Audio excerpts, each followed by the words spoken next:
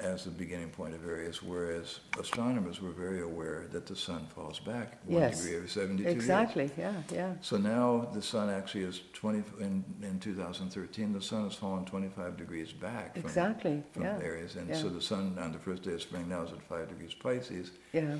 So this is what Cyril Fagan discovered and Robert Powell, and then basically also came across this idea from Cyril Fagan and did his PhD thesis on the zodiac, wrote a wonderful treatise on the zodiac, trying to elaborate. By the way, the history. that is available on the internet, if I'm not mistaken. It probably is, yeah. So Robert it's has many wonderful. presentations on Yeah, it. yeah. So there is a tremendous difference, but all the Western books of astrology that I was studying in the 60s, 70s, Yeah, and 80s were based on the tradition of the tropical zodiac. exactly, yeah. And, Are you aware at all of the work of Paul Platt? Yes. Uh-huh. I knew Paul very well, and Paul had his own version. Paul Platt was a remarkable human being who said that he could sense when the moon moved from one constellation to the next. He could actually feel it. Yes, His sensitivities were very, very keen, and so he came up with the idea of an unequal zodiac that was not connected either directly with the sidereal or with the tropical. Paul came up with his own particular Yeah. understanding and wrote several books about it as well, the qualities of time. Yes, yes. Wonderful, wonderful. Also researcher. available on the internet. Are they? Yes. It's amazing. Yeah. Absolutely amazing. Wonderful. So, but there is this difference, and interestingly enough, the Vedic astrology came out of Alexandria, and more or less preserves the history of the sidereal zodiac. So it's so interesting that astrologers are turning Western astrology looking with kind of jealous eyes Looking toward Vedic east. astrology, because Vedic astrology is based in the astronomical, closer to an astronomical zodiac, and it's really developed to a very high art. And I think to some degree Western astrology, as wonderful as it is deepened when one turns to the sidereal zodiac and tries to reinfuse it. Yeah. So that's what I've Yeah, that's what I find too. Yeah. Now, getting back to the present, maybe you can tell me a little bit about where the college is headed. Well, Riddle Center College is working toward, Riddle Center College has really strengthened its work in training Waldorf teachers, preparing teachers for Waldorf schools. In addition to that, though, we see ourselves as a kind of place where the ancient mysteries is an ancient mystery school that can be renewed in modern times.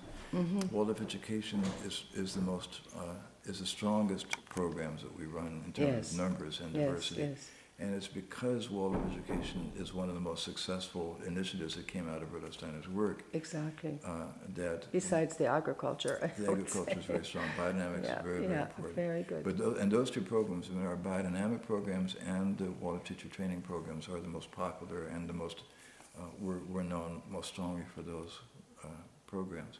But in addition to that, Dennis Klosek, of course, has for many years been doing his work with Goethe and consciousness studies, and I've also been giving workshops and trying to bring star work and various other sacred architecture and so forth in. But Riddle Center College is we're not just a one-string college. We don't just train teachers, but rather we see ourselves as a center where all the work of Rudolf Steiner can come to blossom. Yeah. And we offer programs in the very diverse fields of study, including the training of teachers, and we feel that our Waldorf education programs are very strong. And we have, we're starting online programs as well as working in San Francisco and Southern California with extension courses, and our summer teacher training and our residential programs have continued to be a very strong part of the life of Rudolf Steiner College.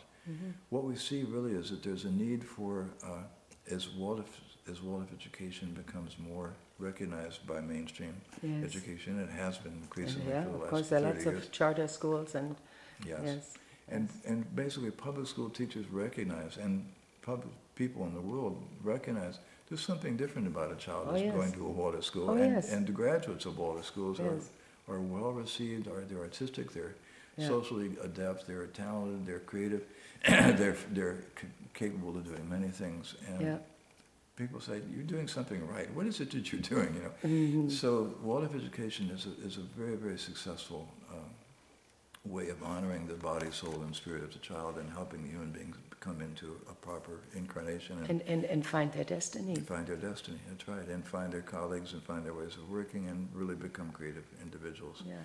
So, so Waldorf teacher training is something that we are offering to the world, and we're realizing that we need also to get to be able to give credentialed degrees. We've been giving degrees for a number of years.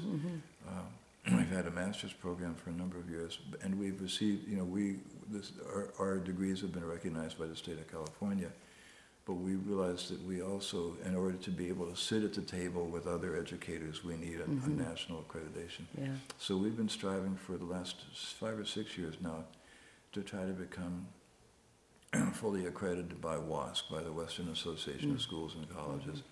And we are now at the stage of candidacy, and we're working, we hope within the next year or two to complete the trek, which is a very steep, it's a steep climb. Yeah, and it takes a lot of time and effort and money, I would imagine. It's been a huge investment of time, money, and sweat and love to make it happen. But we feel as though if we can achieve that for the college, that it will somehow, it will strengthen the work of the college, it will strengthen the work of the graduates of the college, and it will give Waldorf education a credentialed, legitimate face to interface with other public school educators. On a national level. On a national and international level.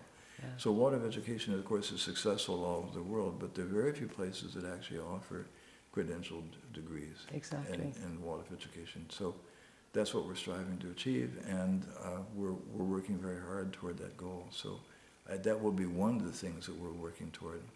But in addition to that, many of us see the college as a place where we're looking for what are the interests of the people who are coming, and how can we offer, how can we provide a place. One of the things I've always experienced, and Renee was particularly adept at this, that Rudolph Steiner College is not limited to Waldorf education, but rather the talents of the people who are interested in the interests of the people should find a place to flourish. And so Rudolph Steiner's work is incredibly rich and incredibly diverse. It's not limited by any degree to anything. Exactly. And so we really offer studies that will awaken. I tell people, come and do the foundation program, not necessarily because you want to become a teacher, but because you want to become a human being. And exactly. You want to you need to know the basics. Absolutely. So, because really, and what we do is we offer in the foundation program, we offer the study of Rudolf Steiner's work, the evolution of consciousness, cosmology. We offer art history. There are classes in music and painting and sculpture and speech and drama and it's an incredibly rich experience to really immerse yourself in study, artistic activity, and conversation and practical skill building. So it really is a life-changing experience to do a foundation year. Exactly. And I've been the director of since Rene Credo left in 1991. I've been one of the people carrying responsibility for the program since way before that. But on and off, I've been the director of the foundation program for many years. And so I try to make it as diverse and rich as possible to meet the needs and to stimulate whatever the interests are of the people who are coming.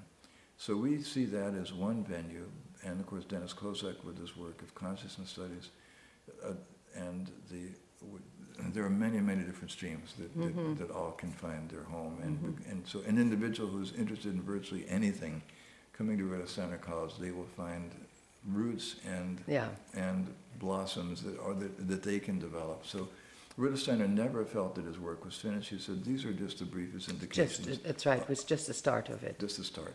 So this is just to get you going.